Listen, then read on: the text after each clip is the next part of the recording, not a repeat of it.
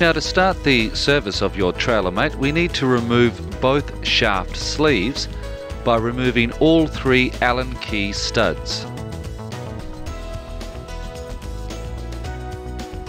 Also, at the base of the unit is a 10mm bolt that also needs to be removed. And now this is done in order to successfully remove the shaft sleeves. Taking the unit from the workbench, we place it upright into the vise and remove the air release valve, this is part number 23, in order to check the oil. Now we do this by using a long thin object such as a welding rod as shown here. And now ideally, the level of the oil should be about 20 to 25mm below your finger.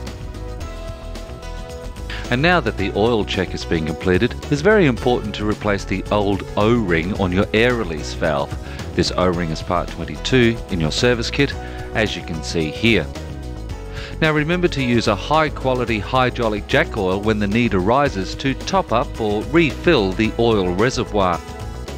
When filling up with oil, use a pop-top bottle as shown here on screen, and always make sure to wipe up any spillage. And now that the oil is being taken care of, it's time to replace the air release valve. Remembering to tighten down firmly with an Allen key, but not too tight so as not to distort the O-ring. Moving to step 6 now, which is the changing of the release valve seal. Now we do this by unscrewing the PK screw enough in order to remove the release valve from the unit completely. Put a rag over the air release valve. This is so as not to lose the ball bearing, which is under pressure. Remove the dust cover now, and with a pair of long nose pliers, remove the inner seal. Now just take a mental note that this seal has a downward facing taper. To check that the ball bearing is there, we flip the unit over. There it is. Then we put it back. And now we replace parts 6 and 7.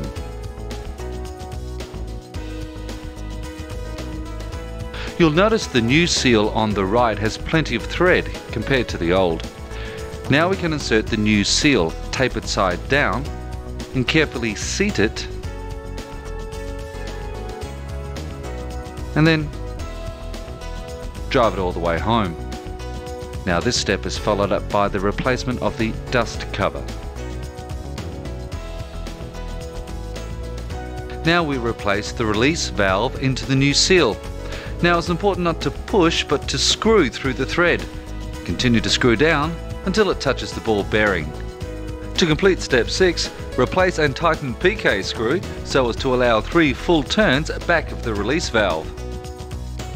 And now we move on to replace the shaft collar O-rings.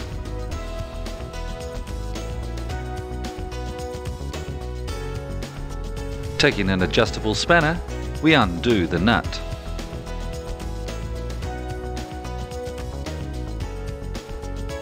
Slide the nut over the shaft, but don't remove the shaft itself.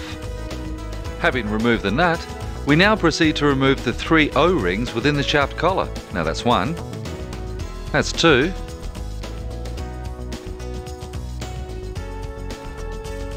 and that's 3. Dispose of old O-rings immediately. Wash the collar in solvent. Make sure you dry it thoroughly before proceeding.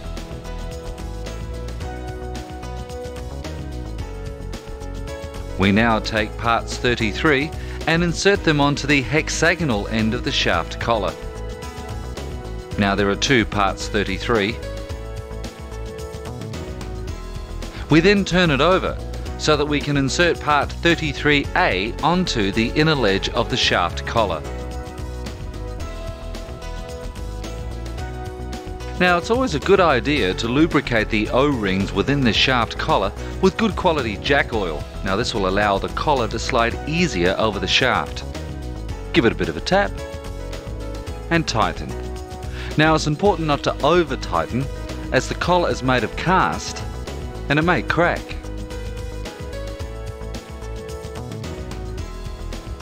Step 8 now, and this is removing the linkages. We do this by extracting the split pins, and we use a pair of long nose pliers for this job. We ensure that the release valve and the air release valve are both closed to minimize oil loss during this procedure. Now that the linkages are removed, we return the unit to the vise. Best to keep in mind that the release valve is to be on one jaw of the vise and the linkage is on the other jaw. We then take a 7/8 ring spanner and we use this in order to loosen the piston assembly. We now return the unit to the upright position in the vise before removing the piston assembly completely, and we do this in order to minimize any oil loss.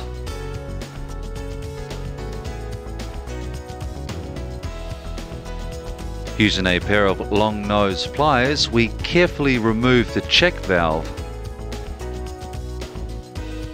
We wash it in solvent until both internal bearings rattle freely.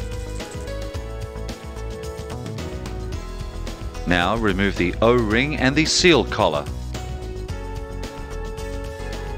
Step 9 now, and this procedure involves removing the piston itself. Step 10 now is removal of both internal O-rings from the piston housing. Now it's important to dispose of the old O-rings immediately. Remove the seal and the O-ring from the base of the piston and wash the piston and housing in solvent, remembering to dry them thoroughly. Turning now to our TrailerMate service kit, we replace our new O-rings into the slots inside the piston housing using a small screwdriver. Now just work the screwdriver around to ensure that the O-rings are seated in their appropriate slots correctly.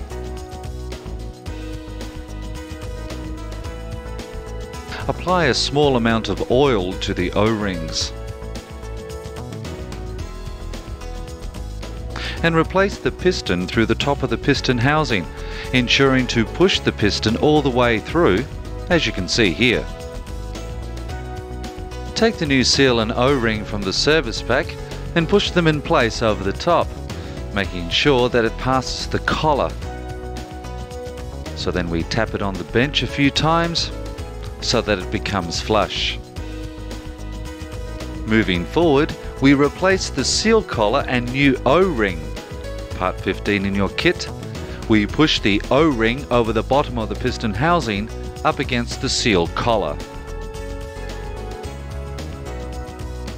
We replace the check valve now, making sure that the two holes are at the top, and then we just drop it in. Slowly undo the air release valve until the well is full of oil. Now the reason for this is to avoid air locks. Now taking the piston assembly, we screw it back. And then we clean up any excess oil prior to finally tightening the assembly in place.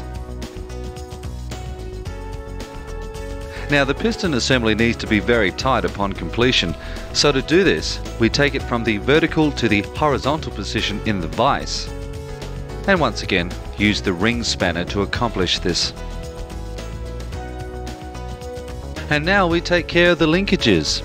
We place the unit in the upright position in the vise, align the holes where the pins go with a screwdriver, insert the linkage pins,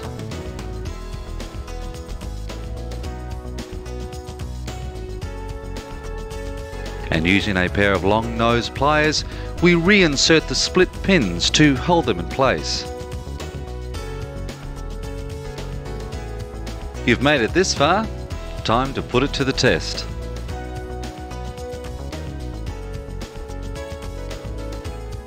Before moving on to the second part of the test, which is trying it on a trailer or caravan, we need to replace the exterior shaft and the 3 Allen key studs.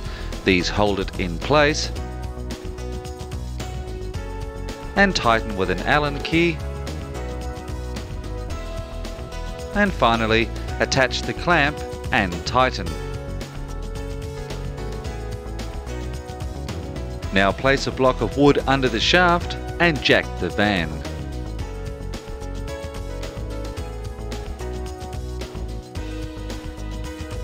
Leave the jack in place for 10 to 15 minutes and check for any loss of height or oil leaks. Release the jack slowly and after a successful test, return to the workbench for final assembly. Now, after double checking for oil leaks, remove the clamp, turn the unit over and loosen all Allen key studs. Step 22. Insert the inner shaft cover and replace the 10mm bolt and spring washer into the base of the main shaft. And finally, tighten all the Allen key studs.